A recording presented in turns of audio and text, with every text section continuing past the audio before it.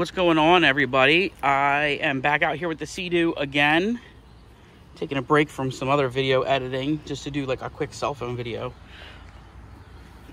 Pulled the battery today. I was going to do the winterization that they do on Today We Wrench, like the full one, like where your engine's running and all that, but I'm having issues with this DESS post, I believe. So unfortunately, I won't be able to do the running winterization technique. I got to do the non-running one where you have to like pull this temperature sensor, pour in some RV antifreeze, and then you know, fog it manually, spin the motor and all that. If you follow Today We Wrench, which you should be, if you're into these jet skis, they go through like a super detailed winterization and maintenance video. Is super helpful, and I definitely encourage anybody to check them out and subscribe to their channel as well.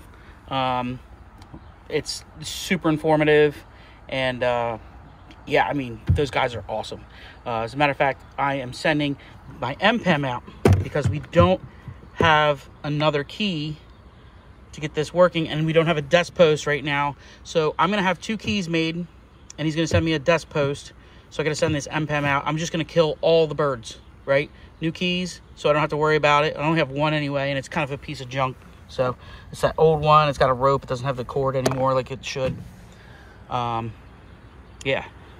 So we're just gonna fix all of the issues in one shot. I was gonna jump the starter, but like I said, this thing's been starting fine. It just started to do that thing where the key doesn't want to work. It'll get the 2 beeps, but it won't click. It won't start. So this start button might need to be replaced too. So we'll definitely be ordering one of those, and then the covers. So, but just so you guys know, that's kind of what I'm fighting right now. Just little things. But yeah, the MPEM, super easy to pull. If you guys want to see, battery's out, super easy to pull. I mean, these are like 5-minute jobs to do.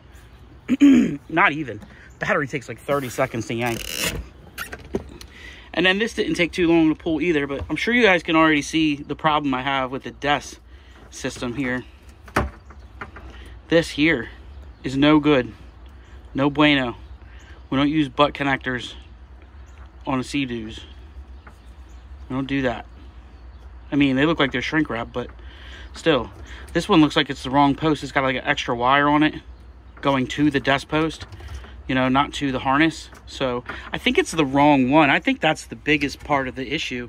Yeah. So that's kind of the issue that I'm having right now. Like, we'll put the key on and it'll work sometimes. You take the key off, put the key on, normal Seadoo stuff with these kind of things, but I'm just kind of tired of it. So I figured we'll just replace everything that's involved with the key system to brand new. It's not super expensive. So, yeah, that'll be extremely helpful. Hopefully that means that we can get back on the water, no problems next year. We'll just put the key on and it'll work. I'm also going to focus on this as well. That is the fuel sender. So that's what sends your fuel gauge an ohm reading that will tell you what your fuel level is at. So that's that. I'm gonna fix that, obviously.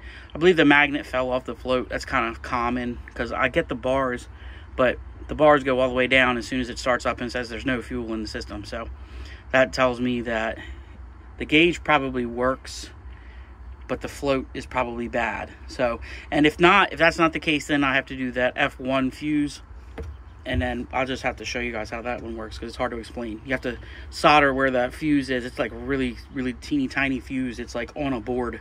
You just solder the whole thing together. But yeah, that's that. So yeah, pretty easy to do. See, that's where the MPEM is, right there underneath where the butt connectors are. That's where it sits. It takes like 5 seconds to pull that thing. You just undo the wires, undo the one clip on the front, and it just pulls right out. So yeah, pretty simple. Not too much to it, but yeah, overall very happy with this ski. You can tell it's been running because I got a little bit of soot on the ground there. Yeah, but I pulled the MPEM. We're gonna send this to Jarman Power Sports. He's going to go ahead and take care of, like I said, the programming. 2 keys. A DESS post is going to send that as well. And then, yeah, we're going to go from there. Hopefully that will fix the issues, and we shouldn't have any more issues with keys, because, yeah, this was extremely dirty when I pulled it out, so I want to make sure that I wasn't sending him a piece of crap. The inside of it looks great. It looks brand freaking new. But, yeah, like I said, that box in the back, we checked all that. It looks clean in there. It doesn't look like there's anything out of place or wrong. So I imagine it's just the key.